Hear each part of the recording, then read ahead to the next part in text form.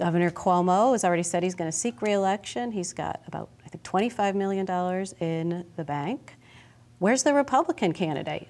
Well, we do have candidates, some who have served in public office before and are looking at this very seriously, statewide office, including the governorship.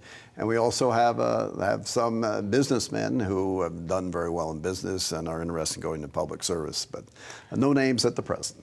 No, we can't name any potential people at this point. I know there are some that have been mentioned earlier in the year. Do you think there's still potential We've got an candidates? election coming up on November 5, and we're focused on that first, and then we'll focus on 2014 after that. But I assume you've been talking to people behind the scenes. You bet. We certainly have. Do you have to convince them, or do you think there's people who really think, hey, I could have a shot against Cuomo? No, the governor ran on a Republican platform in 2010. Certainly fiscally, yeah. And fiscally, he said we can't raise taxes, we have to cut spending, and he did try that. But then he went to focusing on gay marriage and gun control and late-term abortions and taxpayer-financed elections.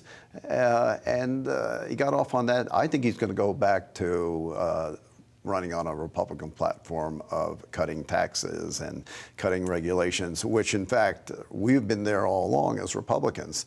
The question is he really for that, or is he just going to talk about it during the campaign? If there is an economic downturn a year from now, he will be in trouble because he didn't focus on the things that he was elected to do, and that is to be fiscally responsible.